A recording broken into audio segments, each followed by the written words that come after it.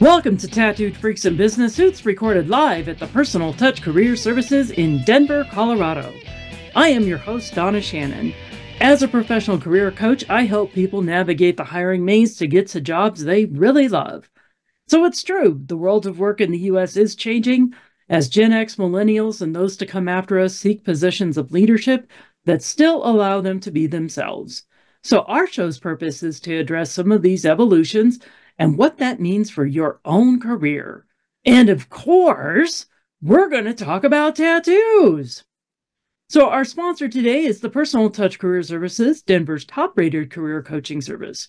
So check out our signature Down and Dirty job search program, along with all of our resume packages at our ridiculously long website, which is personaltouchcareerservices.com. Once again, that's personaltouchcareerservices.com, or, you can just Google it. Well, with me today, I have a very special guest. Her name is Deb Starkey. Yay! Not related to Mary Louise Starkey. Not related. No, but not related to Ringo Starr either, but he was apparently a Starkey as well. Yeah. And not related to the Starkey Hearing Aids Foundation either. No. Whatever that either. But you're an amazing human in and of your own right. So, Deb, why don't you tell us a little bit about you, who you are, and what you do? Well, thanks, Donna. I'm a huge fan of yours. So thanks for having me on your podcast. This is really fun to be here. My name is Deb Starkey, as Donna shared. I am a mindset confidence coach. I've been certified, and I've been coaching for over 2 decades. Coaching women in business is where I love to shine, although I do have a few smart men that have joined the ranks of being my clients as well. And I just really love to be able to help people get from where they want to be to where they really will be, where they're really intended to be. So it's kind of a fun process and very creative, very, very different with each client. Great. So one of the things that we were just kind of chatting about before we got onto the podcast, so to speak, is accountability is a big factor in things, right? It's a huge thing. It's a huge thing. And sometimes we can be accountable to ourselves, but I was telling Donna that Forbes did an article all on at the beginning of the year, because a lot of people start talking about goals and that kind of stuff, but they talked about how sharing your goals and your progress with other people, such as a coach, myself, or a mentor, can actually provide a greater success rate of 95%. And it is true that you can't hide when you're accountable to someone. And that's also part of the important piece, is having somebody stand for you, having somebody else to be a witness to you and to your success, but also support you if there's things that you aren't quite hitting or things that you're wanting to achieve that you're not doing and maybe you're struggling with a little bit, and maybe try to figure out why that is. Yeah, I think even the word is pretty broad, right? So it's huge, yeah. Accountability, what does that actually mean?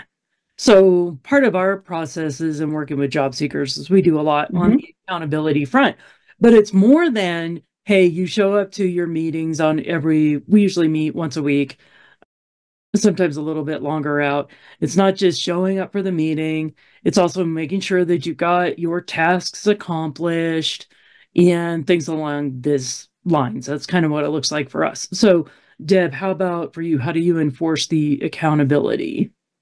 Yeah, doing your homework is a pretty big piece. And I actually encourage my clients to select their own homework.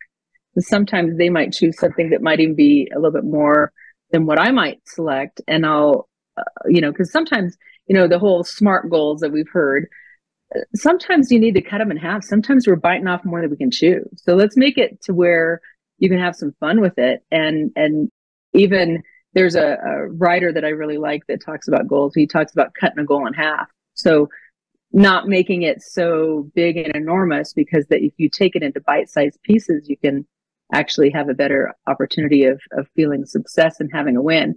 We really do.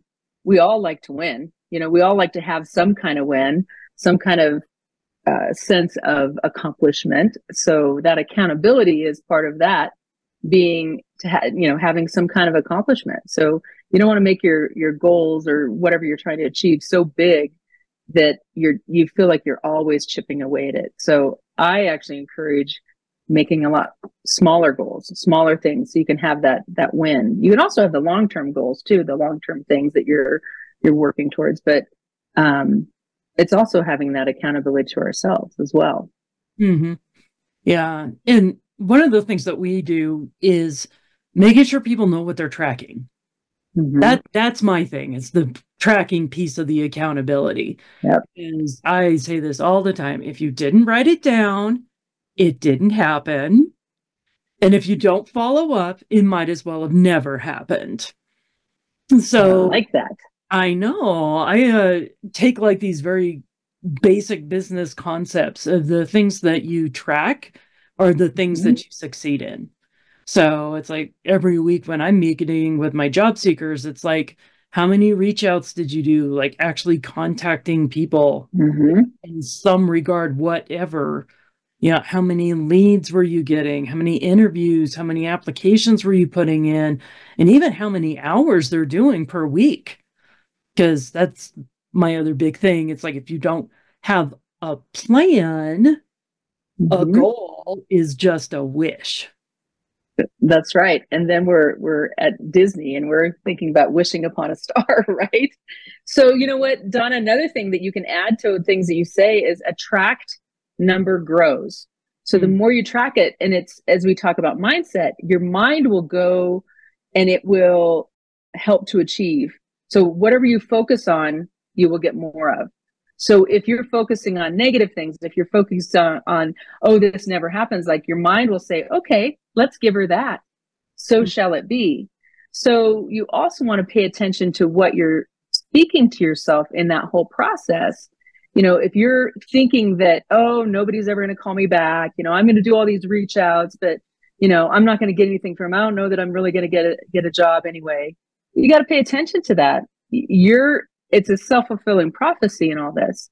So you've got to also have kind of a positive mindset when you're thinking about what you're wanting to achieve as well. So and also, how are you showing up when you're doing those reach outs? And are you putting your best foot forward? Or are you really just going through the motion? You know, that's the thing that I would encourage your clients to think about too, is are you showing your best self? Or are you just kind of doing it because you got to check it off the list? Mm-hmm. So we do hear that word mindset kicked around a lot lately. Mm-hmm. So how would you define mindset? Oh, gosh. Well, there's a lot of gurus out there that talk about a growth or a fixed mindset. You know, they talk about it in such a way of, it's how you really, essentially, it's how you think about things. I mean, if we take it down to the bare nubs, even without looking on Webster's, but it's really the lens that you're looking at your life through. Mm-hmm. You can look at it and we are all approaching every situation with all of our experiences and the things that we've accomplished over the years. And, you know, when I say experiences, they could be good, bad, or indifferent. You know, even Donna, you've had a number of things. I mean, I love that you've been on the comedy stage. I mean, that's a whole experience in itself, but you're bringing that also to the table when you're working with your clients because you've had experience in that way. Just as you know, somebody may come to the table and they've had a negative experience. We're all coming with those things, but how are you interpreting those things? We can't control what happens to us. The only thing we really can control is how we respond to it, how we think about it, how we look at it. So there's a way to look at things in a positive or negative light. And sometimes there's not a way to put a spin on something that truly was terrible, but maybe there's a blessing or maybe there's something we can learn from that. So your mindset really is, how are you looking at something? How are you approaching it? Yeah. It's kind of also like on acceptance too. Acceptance doesn't mean we have to like it. True. Yeah. So true. But you can't really So change something unless you accept what's going on. Well, and that leads us to awareness, which is one of my favorite things to talk about. One of the very first things I talk about with my clients is you've got to be aware of it. You know, it's kind of like flipping on the light. I give an analogy where if you go into a hotel room you've never been in before and you're tired, exhausted, you throw down your bag and you just fall into bed. But in the middle of the night, you need to use the facilities, and you get up. If you don't turn on the light, you need to navigate to get to the bathroom. Like, what's the likelihood that you're not going to stub your toe or run into something because you don't know where things are? You got to flip that light on and see, what's the path? What could I do? What do I have to avoid? We all need to do that in everything we do. Mm-hmm. So it's just a time to have that awareness. And I talk about, let's flip on the light. Let's check it out. What's in front of us? Let's get the lay of the land before we're diving in to look at what's next. And your clients have to do that too when they're looking at, what kind of job do they want? What does the landscape look like? And do I want to go that direction or not? So that awareness is really key. But I like the idea of acceptance too. You have to know what's out there. Mm-hmm. Yeah. And certainly as coaches, we're supposed to help point out the blind spots. Mm-hmm. Yeah. Yeah. We all have them. The blind spot. And that's one of the biggest things. And I think that's one of the best things that we can support others in as we help coach them along. And a lot of times it's asking a lot of questions. People will have a bigger aha if they can have if it can be unveiled on their own. They're 80% more likely to get it if they come up with what's happening, as opposed to if we tell them what's happening. So that's also an interesting piece too. So that's what comes up with, as we're talking about accountability, is that if somebody's meeting with me and we've gotten together 2 or 3 times and the same goal or the same homework has been given, but they're not doing it, why? What's the reason? Yeah. What's getting in the way? And that sometimes is really important. And they can have some really big ahas of maybe fears coming up, maybe insecurity in something, or maybe they just need more knowledge or understanding about something before they take something on, or maybe the goal isn't really what they want. That's the other piece. Do you have the goal like sitting in the right way, or is it really something that you want to achieve?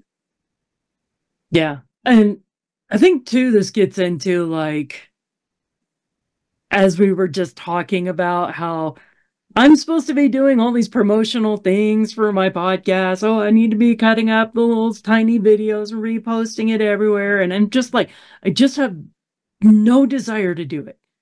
And yeah. Do I know how to do it? Do I have the tools to do it? Yes. Do I have the time to do it? Absolutely not. It's like, I haven't even posted some of the good comedy sets I've had lately because I just don't have the time to do it. Yeah. Well, and with that, time in one area is time away from another, right? So that's the other thing, is making the choices of where is your time best suited to be used. One of the hacks that I give and I have a how to get shift done, because in my world I can't actually say the What did you say? I know. Yeah. How do you get shift? You better spell that one. You said it again. What? But one of the hacks is, instead of like looking at that it has to take, it's going to take me 5 hours to do this or something, but bite it off into 15-minute little segments. Sometimes it's easier to find 15 minutes to do something than it is to take it, because sometimes it's bigger than what it needs to be. So even with and actually you're probably at a place where it's easier to just hire somebody to do it, and then it'll take them a lot less time than you anyway, right? Yeah. But in doing that, break apart all the different pieces that need to happen with that, and instead of looking at that you have to take it and chunk out your whole day to do it, maybe 15 minutes a day, like, you give up 15 minutes of your hour-long lunch break and you do just one little piece. But don't tell yourself you have to do the whole thing in that moment, because that's where we get hung up. Oftentimes people get hung up because they think the job or think the task is going to be so long or so arduous. I have a friend that she took on this, and she's a quilter. And I was looking, I'm like, oh my gosh, how do you have time to make these gorgeous quilts? And she's given them to, you know, babies and people that have served in the military. I mean, she's like very philanthropic and doing a very, you know, heart from the heart kind of thing. But I'm like, how in the world do you have time to do this? She goes, oh, just 15 minutes a day. I'm like, you're kidding me. She has a luxury of, she has it set up in her craft room so she can just leave it. But she looks forward to that 15 minutes. And there's sometimes that she does 20 minutes, but for the most part, it really is just 15 minutes a day. And she just does one little piece for 15 minutes, done, and moves on. And over the course of time, those small, that's that compound effect. Darren Hardy talks about that small, seemingly insignificant things done repeatedly over a period of time, you get amazing things done. So that's the other piece is with accountability. It's like, okay, let's look at how can we really get it accomplished? If it's really something you want to do, you have to make that determination first. If, you know, maybe it's a, you know, because that's also how to get stuff done is delegating. That's a great, you know, that's another good way of getting some things accomplished. And then then whoever you hire can be accountable to you. There's, I believe it's Gay Hendricks wrote the book about the big leap. And he's the guy who's very famous about, working within your zone of genius. You got all the different levels there, starting off with the zone of incompetence, zone of competence. And then just below the zone of genius is the one that you're really, really good at, but not necessarily passionate about anymore. And so I've been trying to do some automation tools in my business. It's just been excruciating because I am so clearly in my zone of incompetence. And it's so bad, I can't train anybody else on how to do it. Nobody on my team knows how to do it. And because you need to know how to do it before you can like delegate to somebody else, so you can at least train somebody else with what you want to do. Exactly. And it's like, it sucks. Yeah. And sometimes that is, and sometimes that's something's in your blind spot that needs to be just tweaked just a little bit and all of a sudden something opens up. I'm in a similar area. Like you need to know just enough how to do something. So if you're having somebody else do it, you know, if it's not being done the way that you really want it to be done, but somebody else will be much more efficient in doing it. So there's that leverage point of like, of when to hire somebody, when to have somebody else come in and take care of those things too, you know? So it's another piece. It's important, you know? Yeah. So one thing that you talk about too is like gamification. So I love gamification. Okay, tell me more about that. Let's gamify. Well, you know, you have to know yourself. That's the other piece. Know how you like to respond to things, how you do things. You know, some people, I'm definitely, you know, a check off the list kind of gal. I like to make a game out of something. So, and finding ways to win. So you also have to need to know, what are you motivated for? What's your motivation? Are you motivated towards pleasure or like winning or getting a gift or like a prize or something like that? Or are you more motivated by not having something bad happen? You know, so you have to kind of know which way to make what you're going to achieve or what the win is going to be, so to speak. Because sometimes not having something bad happen will motivate and inspire someone to do something more than giving them a shiny object. So kind of need to know that. Or a carrot. Huh? Do they need a stick or a carrot? Exactly. So then you can come up with different things to make something fun, if that's something that inspires you or you get excited about. But I love checking off a thing. So sometimes, I don't know if any of your listeners have done this before, but you get something accomplished and you have to go write it on your list because it wasn't there, just so you can check it off. Oh, I do that. I do that all the time too.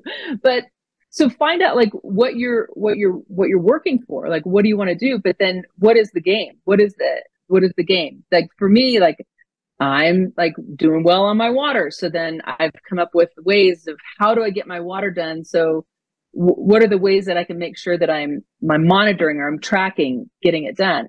Well, now what I've come up with is I have 2 different water bottles, one that's 24 ounces, one that's 32. And if I drink both of them, well, then I've drank a lot of water, but if I can even do the better and try to drink 2 of each of them, and then wow, then I've really done. So sometimes it's just a simple little thing, but it inspires you. I also have a checklist that I've created that I have all these things that I'm trying to accomplish in a day, and then I have a check off, and then I realize how often I've done those. Right now I'm gamifying sleep because I figured out that I wasn't sleeping very well. So then I'm starting to figure out, like, what are the hacks? What are the habits that I've created that aren't allowing me to sleep at night? Oftentimes it's your devices, your cell phone, that's causing the problem, but you kind of have to hack it and figure out, like, and try to have that awareness of yourself of what's happening or not happening. And sometimes it's plugging in the phone across your room, or maybe even a different room altogether. But then I actually like the tracking on my phone. I love looking and seeing how long did I actually sleep, because it will say whether I got deep sleep or where it was unrestful. And some nights it's only 5 hours, and then I'm dragging, most of the day. But like last night, I got over 10 hours of sleep. Like, even with the whole spring forward thing, I was really proud of myself. And so it makes me happy to have those kind of things, but you have to kind of know yourself first, and figure out what are the ways that you can kind of make it fun for yourself. Like, some people are trying to do exercise things. Well, what's the best way for you to keep track? I know some exercise places, they have like they're putting stickers up, and you feel like these adults are like in 2nd grade because they're excited about their sticker. But if that excites you and you see all the stickers up there for yourself, then go for it. What is it going to motivate you or inspire you to get something else done, or to hold that personal accountability? Or do you need to have someone else be accountable? Some people have walking buddies because they know they'll show up if they've got a walking buddy, or they're going to have a workout partner, because they can't let that person down. They could let themselves down, but they couldn't let the other person down. So have to kind of figure out, sometimes it's you've got to go to the gym to do the workout, because you can't do it at home, because you'll just pull the covers over your head, and do that. So, and sometimes for me also, it's like figuring out, like, I will get bored if I have to work out the same way all the time. So what are the things, but I have to kind of plan ahead, and okay, am I going to do Pilates today? Am I going to go for a walk? Am I going to lift weights? And then I can play a game with myself, like, okay, well, when you get that done, not if, when you get that done, you get to do X, Y, Z. And it doesn't have to be a monetary thing. It could be, give yourself a bubble bath, or, make yourself a smoothie, or I guess if you have ice cream, then you're kind of defeating the purpose of the working out. But anyway, some of us like to work out so we can eat more food. Okay. Hey, I think it's a good thing. Yeah, it's a good thing for sure. Yeah. So one of the things that we give our clients as part of their job search is that nobody really knows what their key performance indicators or their KPIs are. Because when it comes to job searching, it's like, how do you know if you've been successful? You get a job, right? Yeah. So we actually provide them like some metrics, like, how many interviews should you be landing for every 10 applications that you're submitting? The number's 2 to 3, by the way. Right. 2 to 3. Yeah. So 2 to 3 interviews for every 10 applications. Every 10 applications. Okay, that's good to know. Yeah, that's like your first round interviews. That's like screening interviews, not multiple interviews at the same company. Oh, I see. Okay. Yeah. Well, that's statistics, right? But it's trying to find something to measure, so you can find that achievement at the end of what it is. I think that's important to know what everybody's going to have different KPIs, or key performance indicators. I mean, they're really just tasks that you're tracking, right? But if it's not for a job search, if it's for something else, you're going to have to. That's beautiful that you're able to give that to people for the job search so they know what they're tracking.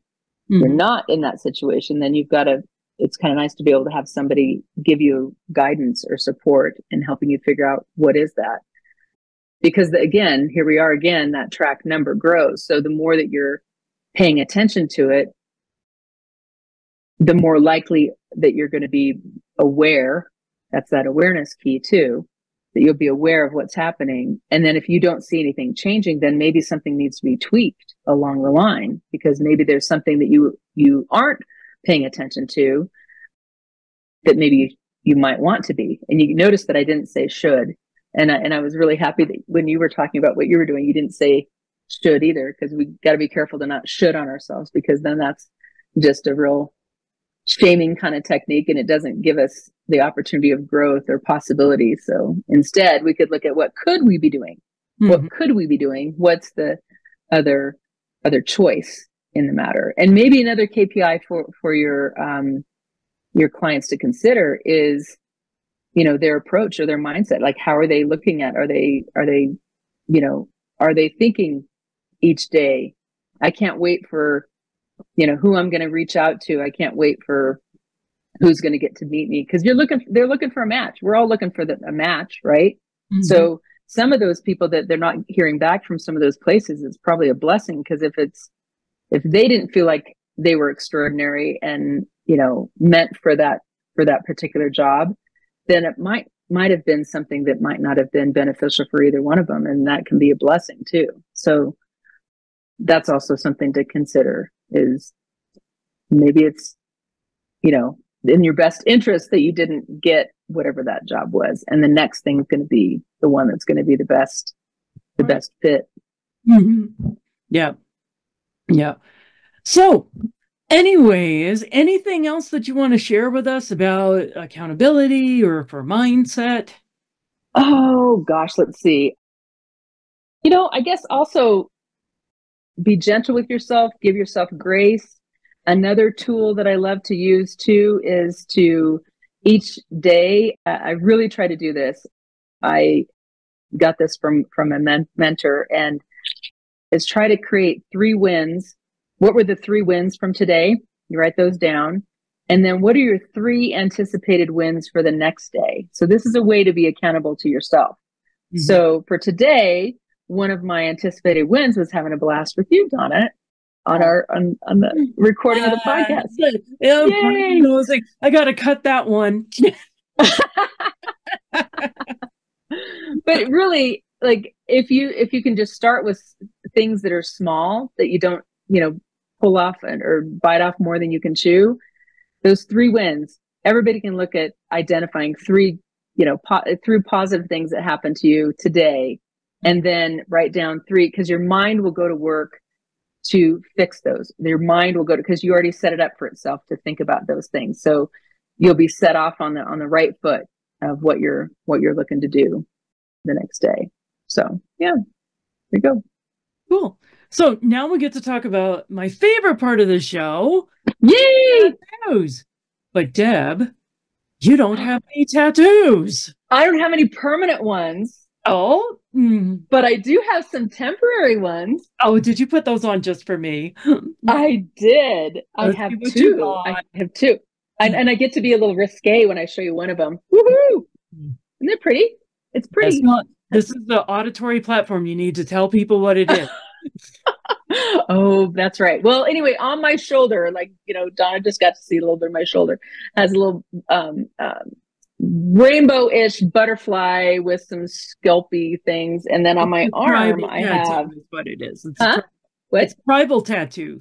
Tribal stuff. It is a tribal tattoo. Ooh, see, I'm learning. It's a tribal tattoo I have on my shoulder. And then this one is, I don't really know. It's purple and black. I just thought it looked cool. It has some stars on it and almost looks like a little spider, but does that have a name? That's not a tribal, is it? No, that's not a tribal. And it's not the sun. It's not the sun from Godsmack, which was kind of like a big thing in the 90s. A lot of people got the Godsmack logo, the band on the band. Yeah. Like right on their belly buttons. It was kind of weird, but oh, that's kind of an interesting spot. Well, both my daughters have tattoos, and I've thought about getting one with them, but neither one of it, or none of the 3 of us have decided what that is, because I want it to have meaning. And needs to have some kind of connection.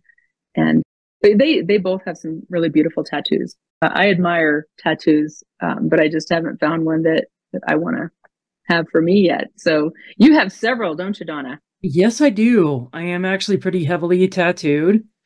I have like 9 pieces, and they're all big. I don't do anything small. What was your first one? It actually no longer exists. It's been covered up since then. Oh, okay. And why is that? Was it number one? It was bad art. Oh, okay. Somebody was practicing. No, it was bad art on my part. Oh, Yeah. It was you didn't. it was just a dumb idea. Well, it wasn't Okay. entirely dumb, but nobody knew what the hell it was. So it was based on a tarot card, The Tower, but it was a deck that was all cat themed. So the tower itself looked like a cat. But the whole point of the tower is spiritual growth through total destruction. Wow. Okay. Yeah, there's a reason why I've been sober for 24 years, Deb. We all find the things that serve us, right? Right. But when I was 1 year sober, I got that covered up with a phoenix. Same lesson. Rising. But it's on the other side of on the different message. Yeah. Yeah. Well, and that goes back to what we were talking about. We all come to the situation with all the different experiences that we've had, right? Yeah. Good, bad, or indifferent. No judgment. It's just all of like, we all are bringing things that help, can inspire or help the situation based on the lens that we're looking through. Right. Right. Yeah. So I hear you're letting people choose your next tattoo. That's right. The voting goes through March 31st. So hopefully we'll get this posted before that. And if not, then you missed it. It's okay. Yeah. So are there some front runners? Do you know yet? There is. So Pikachu is definitely the front runner. Ah, Pikachu. Okay. You know who Pikachu is? Yes, I do. It's the little yellow guy, right? Yep. He's an electric. But yes. But is he doing a particular thing, or is it just him? I have some ideas in mind. Possibly interacting with Bulbasaur, who's another Pikachu Pokemon. I won't expect you to know all of the Pokemon. There's a lot. Also, possibly the ones people can vote on is Luke Skywalker or Darth Maul. I did have my own company logo in there.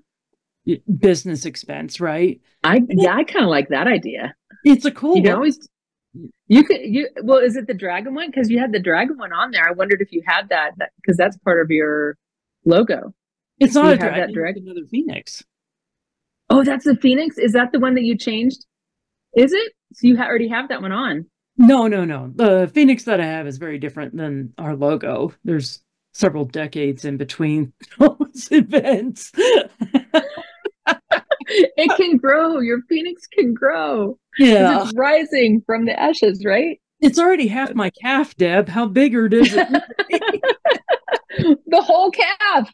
You can have a sleeve on your arm. You can have a sleeve on your calf. Why not? Yeah, they do have all leg tattoos. I have a very bad tiger that needs to be covered up.